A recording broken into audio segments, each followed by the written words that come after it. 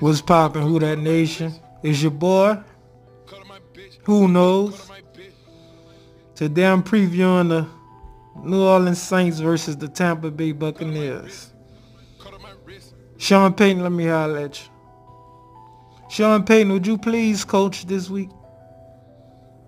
Would you please coach this week?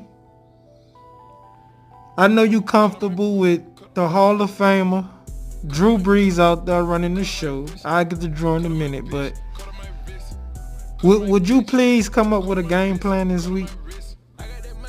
Because it's too many times where you just send Drew out there and just let Drew just add out. It's too many times. Last week was a prime example of that. Losing to the Atlanta Falcons, the 1-7 Atlanta Falcons. They came in that game and they gave the Saints everything they could handle. They was lackadaisical. It's no excuse to have your team coming off a bye playing like that. But granted, it was one game. It's the NFL. You move on. But we need that Teddy Bridgewater playbook for Drew. This is nothing against Drew. Drew, great Hall of Famer, first ballot, but I say that to say every team, every defensive coordinator done seen Drew Brees 1,000 times. They know exactly what you're going to run with Drew. It's just up to them to stop it. Most of the time they can't stop it, but a lot of the times great teams can stop it. If you got a great defensive coordinator, they can stop it. When we was running that ABC 1-2-3 kind of West Coast style offense with Teddy Bridgewater, teams didn't know how to defend that. That's why you saw the offense getting better as the weeks was going on, because Teddy was getting better. Now I'm not saying put Teddy back in. You keep Teddy where he at on the bench, Drew back. But I'm saying, Sean Payton, could you please start coaching this week instead of just going out there running seams? The only time you try to be creative is on third down, and it be crazy creative. It's third down. Michael Thomas the only playmaker in the game. You got Kamara on the bench. You got Murray on the bench. Ted Gimby on the bench. You'll have Arnold out there with Hill and the fullback on 3rd and 6, trying to be creative, trying to run something creative with that lineup. Would you have a game plan for Taysom this week? Let me get off Sean. This is supposed to be about the Saints. Anyway, moving along. So, Drew, a lot of people be hard on Drew. I don't be hard on Drew until the playoffs come. I'm putting the playoffs on Drew. The regular season, I put this on the team. Drew, he hold on to the ball a lot, but I understand why he hold on to the ball. Nobody getting open. Who's getting open out there? Nobody be open. Ted Ginn don't be open. Traquan Smith don't be open. Austin Carr don't be open. Keith Kirkwood don't be open. I know they hurt right now, but he'll be back. He not going to be open. Jared Cook don't be getting open. I don't know if to blame that on play calling or just to blame it on them. But they don't be getting open. So I be understanding why Drew be holding the ball for so long sometimes. But that go back to what I was saying at the beginning of the video. Can we get that dink and dunk offense? We need that New England offense for Drew. Because he don't really have no big-time receivers to get open. No great route runners. He don't have that.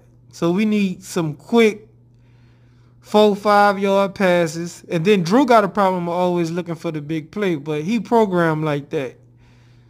From having Derry Henderson, Robert Meacham, Ted, when he did have an arm and he could get it to him, he programmed to look for the big play. He been doing it his whole career in New Orleans. So I understand why he do that. It's hard to get out of that type of stuff, but defense, could we show up? Dennis Allen, could you please not put PJ out there one-on-one manning up with somebody? PJ play good in zone. And he could play, I think he better at, he need to be in the slot at all times. But a lot of people wanted Chauncey Gardner over PJ, but I'll take PJ over him due to the fact that he a veteran. he got more chemistry with his back end than Chauncey Gardner, but the rookie could ball. But Dennis Allen, could you recognize? Do we have a dime package? That's what I wanted to ask the Saints fans. Do we have a dime package? Cause I never seen AJ Klein off the field with just Demario Davidson and 4 corners. Do we have a dime package? I never seen it. If you seen it before, let me know. It's always mismatched, but it sounds like I'm complaining. I'm not complaining. I'm just saying we can't afford to lose this game against Tampa. Do I think we're going to lose? No. I think they're about to handle their business. James is going to give us a touchdown. You can count on James to give us a touchdown, but you also can count on James to ball out. You'll know what you're going to get from James in the first quarter. Either he going to ball out or either he going to give the game away. Either going to ball out or give the game away. But I'm not worrying about Tampa. They do have a good defense. Their offense can score. If Marshawn Lattimore don't play, it's going to be a long day. I think Eli could hold his own if Dennis Allen. This game will come down to Dennis Allen if Marshawn don't play. Because that defense is completely different without Marshawn. Completely different. So if he play, we'll be good. If he don't play, I still think we'll win the game, but it'll be a whole lot of trouble. It'll be a whole lot of trouble for us. They'll be able to put points on the board. We need some pressure from that D-line. Davenport, Jordan, Brown, Rankins, we need some pressure this week on Jameis. He'll trick him into making mistakes, but I'm going to cut this short because I spent a lot of time talking about Sean Payton. I do got the Saints winning this one, at least by 10 points. And like I just say, Sean Payton, would you just coach this week?